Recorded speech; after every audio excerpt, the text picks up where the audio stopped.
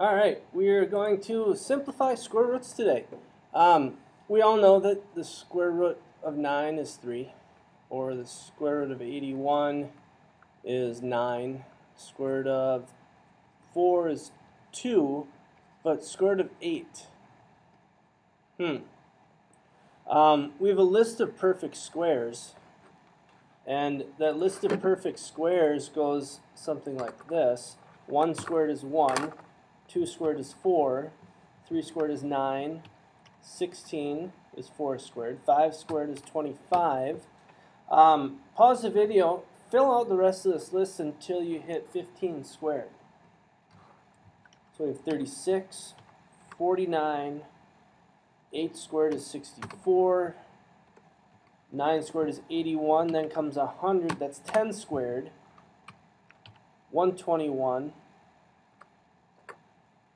144 is 12 squared, 169, 13 squared, 14 squared is 196, and 15 squared is 225.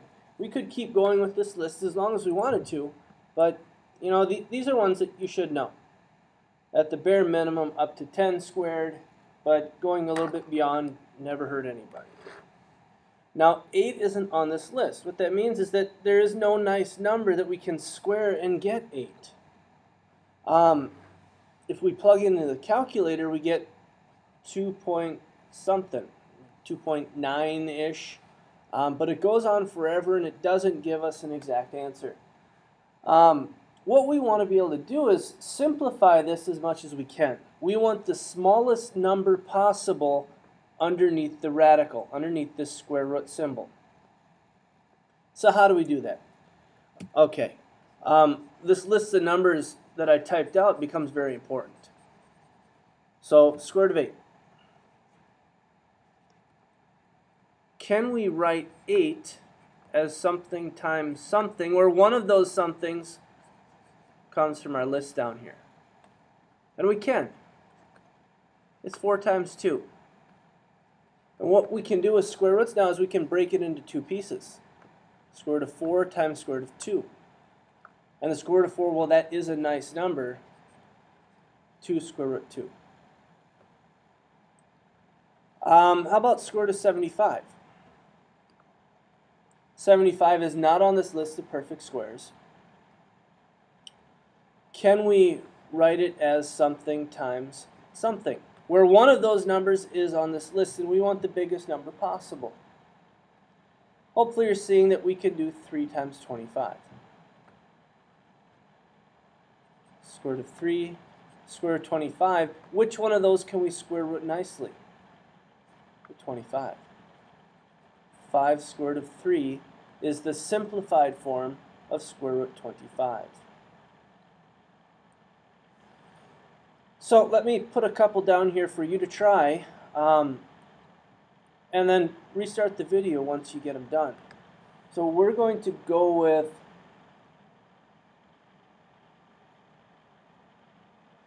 243, square root 243, and then the square root of 32.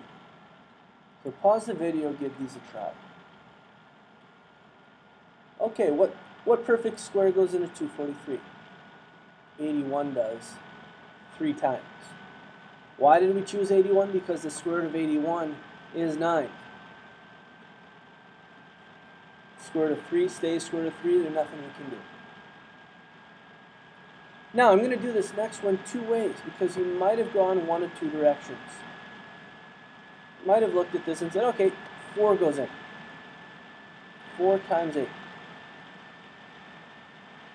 Square root of 4 is 2 times the square root of 8.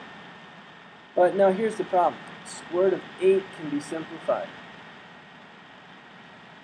Square root of 8 can go one step further. 8 is 4 times 2. So that we have the 2 times 2, that square root of 4 is 2. This becomes 4 square root 2. Now, is there a way we could have avoided doing 2 steps here? You bet there is. What's a bigger number on the list that goes into 32? 16. What's the square root of 16? It's 4.